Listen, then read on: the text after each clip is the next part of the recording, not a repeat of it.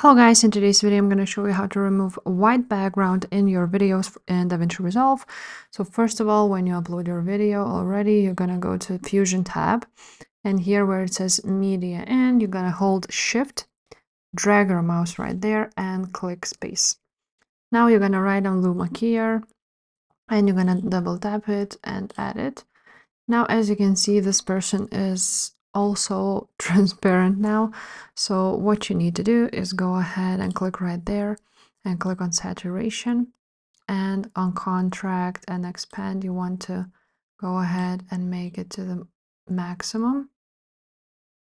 Now, it really depends on the video you will use. If this will be like mine, as you can see, it's really hard to make it different than this. But yeah, that's basically that. You can also use a little bit of a blur. As you can see, it will add a little bit of an outline. But basically that's what you can do. And if this video was helpful, please leave a like, subscribe to this channel, and I will see you next time. Bye.